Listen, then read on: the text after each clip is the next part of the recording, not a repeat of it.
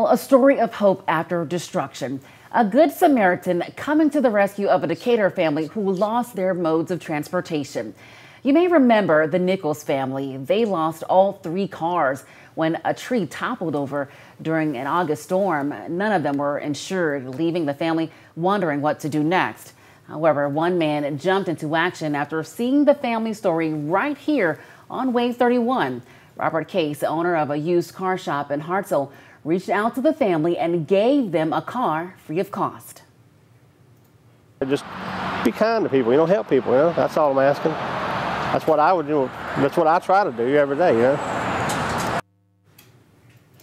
The full story of Robert's generosity and how it's made a huge difference in the Logan family's life will be on Wave 31 News tomorrow morning.